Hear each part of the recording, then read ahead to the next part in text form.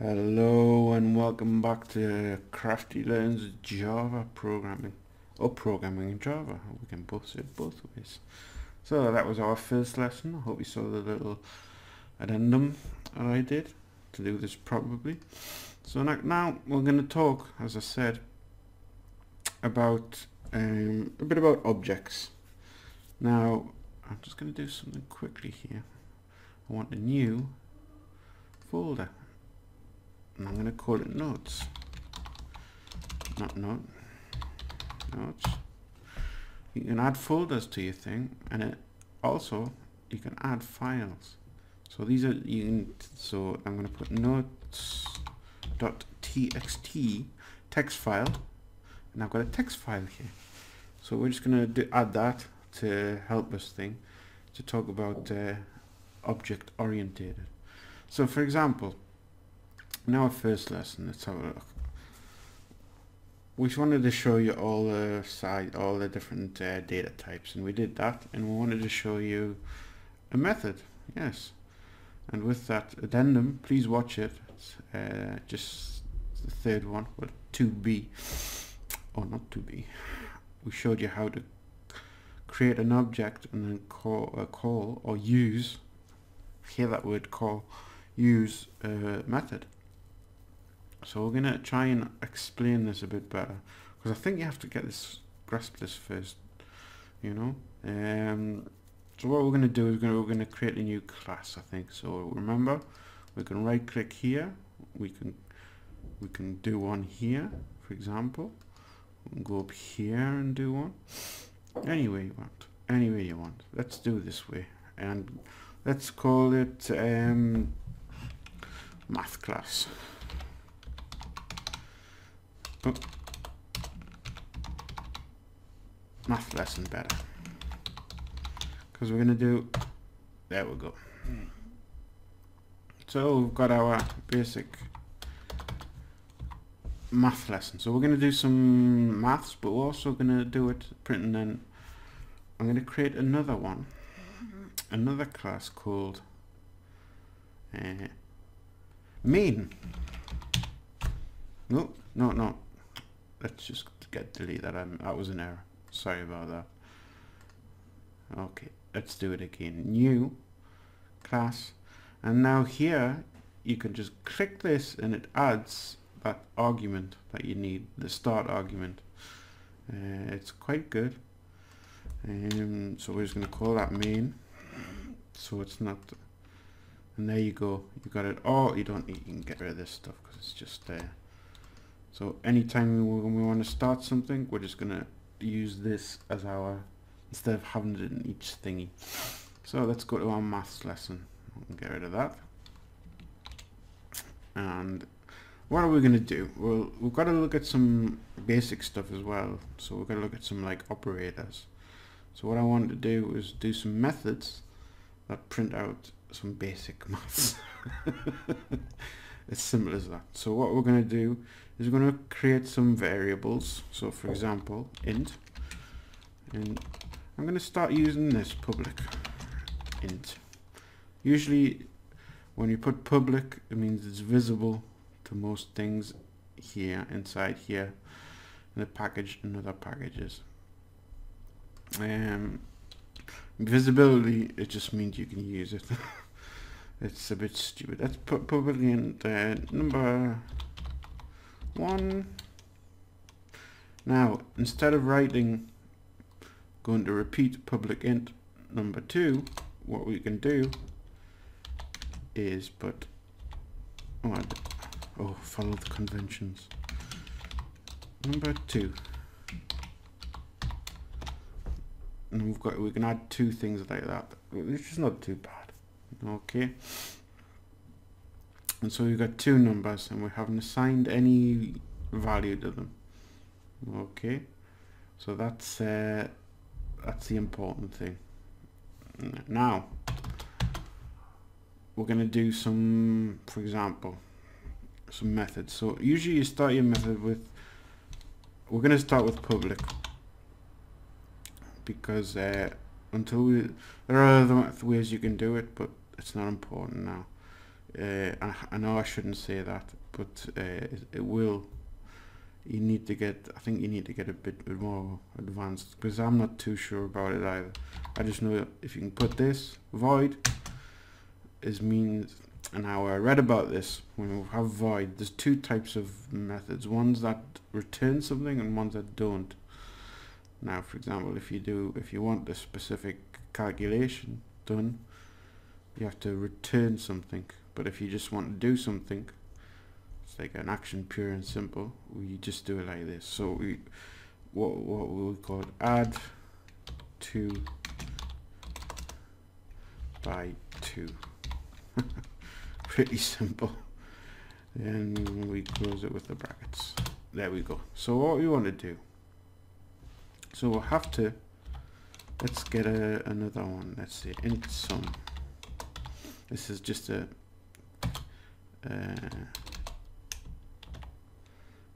okay, so we're going to put number 1. Now I've done control and space to get that. Number 1 equals, let's say 2, because we're doing 2. Number 2, control space, remember, equals 2. Oh. So what we're going to do is add them up. So we're going to say the sum equals number 1 plus number 2. Oh. Did that completely wrong. Let's see if we get it there. Yeah, number, control space again. I'm going to try to get that into you. And we're going to do the system out, the print out. Now remember the shortcut. And sum. And that's it. That's our add 2 by 2. So what have we done? We've created a little variable in here. That's only useful in this method. So we've got number 1 and number 2 here, and it equal 2.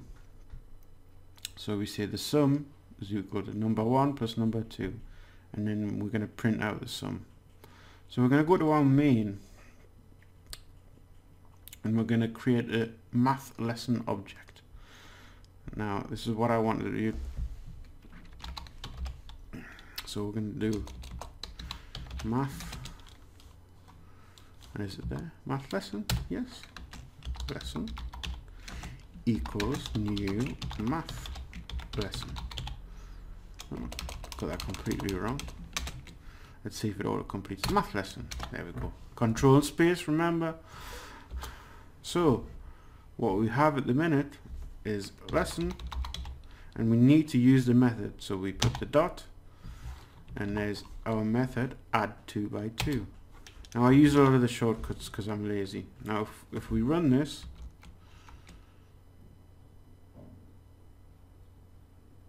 did I not create one? Oh, you have to save it. And we're going to print it, and we'll get 4.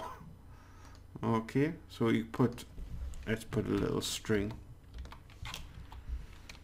2 plus 2 is, and remember we have to put the add after the variable, and if we print it out now, 2 plus 2 is 4. So what we've created, this is an object. Let's say how we describe it best. For me, I have to tell you how I understand it, because otherwise I don't like the way they do it. It's called, let's put it here. I don't know if you can change the font.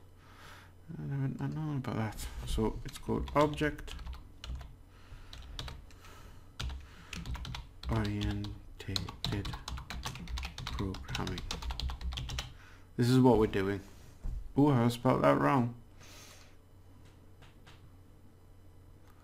Orientate? Have I? What's, oh, shit. How have I spelled Orient? They've got me confused now. That's not right. Orientate.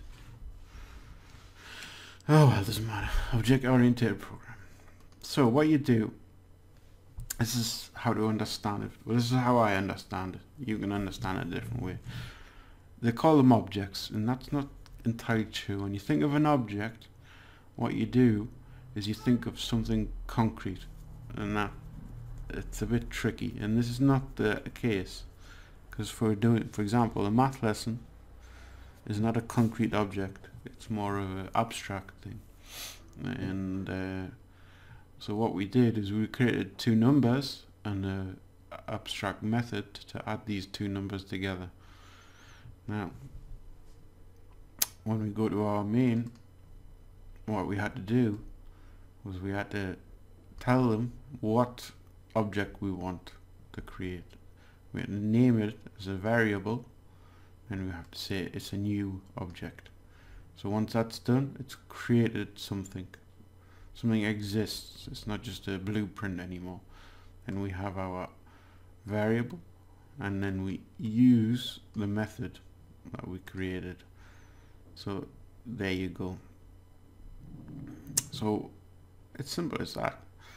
So but when you think of object, they want to give you lots of strange things. So for example, we could say, for example, let's do something. Living creatures. Right? Now this is a very broad example. It's very abstract. Right? It's not really a blueprint. What only thing you can really do is say something that is alive. So living creatures, and then maybe you could do the genus. For example, let's say the genus, but that still doesn't describe it completely. So these two together that help describe things until we start to, for example, let's talk about I don't know, the type of genesis plant. Let's just see. I'm not animal, for example. And then if we want to go down more to animal, we can say ape, I don't know, cat, ape. So it's a certain hierarchy. So if you're going to program this, each one of these, I mean, they would call living creatures an object. It's not strictly an object. You'd never use that as an object. The genus, not really an object, it's more a description. Plant is a description as well. Animal is a description. Cat, it's not an object, it's a description. Ape is an object. If we go down from ape to person, person's not specifically an object, you see. So I think I like to look at these as not object but something. Now it could be an idea, it could be, as we see here, a living creature, it could be the genus, the plant, the animal, then the cat, then the ape. Then we go further and further down and we make it more and more concrete until we have, for example, Jeremy blah blah blah blah, and he is a specific thing who's got all these characteristics. And that to me sounds more like how you would describe object-orientated. Now I might be wrong, I don't know, but this is how I like to look at it. So anyway, so we've got that. So when we create a class, they say we create a blueprint. Now a blueprint is it's a stupid word to use, to be honest, because when you think of a blueprint, we think of a blue piece of paper with a picture of a house or a building and white lines, and that's not necessarily true. So for example, if I go back to our notes, if I created a blueprint of a living creature, okay, I've got this blueprint, but then I make another blueprint of a genus, the genus, and then for example the animal, and then the cat, and then the ape. You've got 15 million blueprints all to make up it, and it's not exactly true. So when you get down to Jeremy blah blah blah, he's the concrete thing, the object made up by all these. So, and he's still a thing. This is a thing. So I like to think of it as thingy object-orientated programming. So it wouldn't be another word, but I'm sure it would be easy. So when we're creating this math lesson, we're creating an object to show how to add 2 by, or to show add 2 by 2. So let's, for example, let's copy this, and let's just, we're going to show you another, no, okay, times 2 by 2. So instead of saying, we'll have these operators, these mathematical operators, and the times is that 2, and we're going to go 2 times 2 is now when we go back to our main, we have to add this. So lesson, we're going to do add what we've got times 2 by 2, and if we print that out,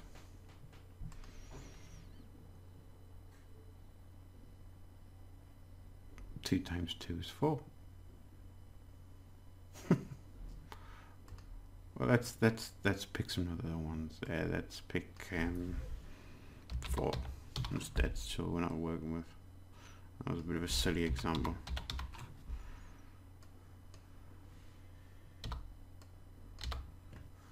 Let's see what happens here. Oh, I have to change that. And always add the semicolon. Save that. Let's see what happens here. Oh, look. 2 plus 2 is 4. 2 times 2. Oh shit, we forgot to change that. Oh well. These are just silly little errors though. That's nothing, nothing big. 4. So we're doing examples here. For example, we can do another one. Let's just copy that.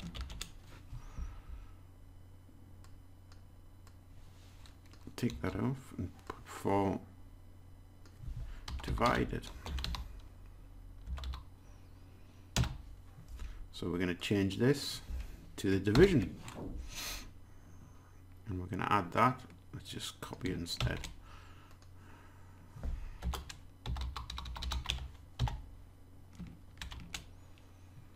And the lesson does not have 3 S's. Let's see what it does. 4 divided by 4 is 1. So we've got all these. So we've got plus things, divide, times. You can also, well, we'll do the traditional one, minus. So it would be a minus as well. We're doing these very quickly because it's just basic maths. And we'll stick it here. Now you could add all this. Well, it's, oh, that's what. Let's might do that at the end. Minus. What did I call the lesson? Oh, I can't spell lesson. That's the problem. Minus 2 by 2. Oh, look at the keyboard. Look at the keyboard. There you go. So 2 minus 2 by 2, so 2 minus 2 is 0. So these are the little math operators we can use. There's one more, which is called the modulus, and this is the most difficult for me.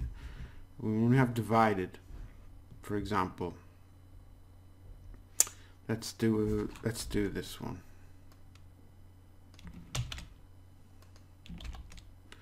But I want 5.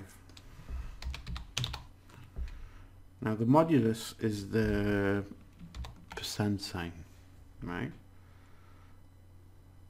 Now it should be the remainder of 4 divided by how's it? 5. 5 divided by 4. And let's check this out. We'll have to add it.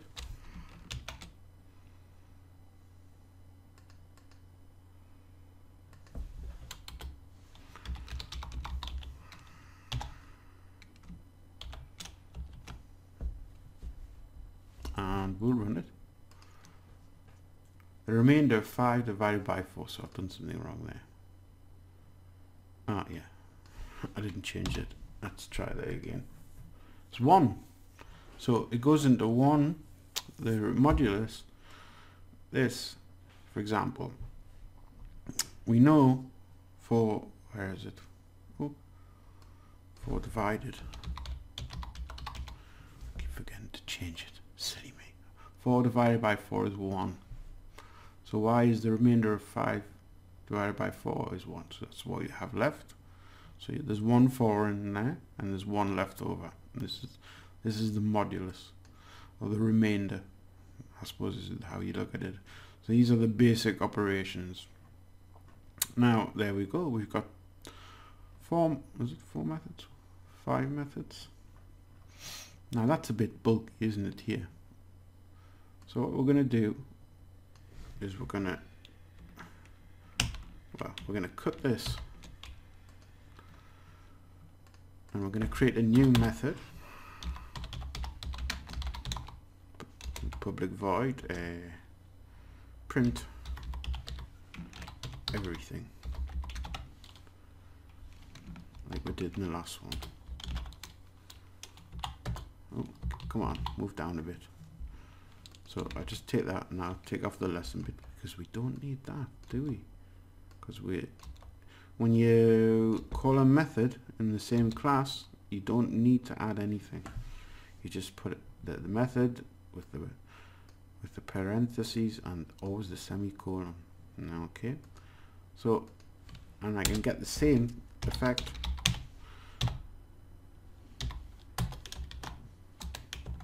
oh. Gotta get typing lessons, and we get the same effect there, you see. Now this is a stupid example, I know. It's a good example of methods. It's a good example of these operators that you'll use. Now you can do complicated problems. I don't know. And one I always see is calculating the body mass index.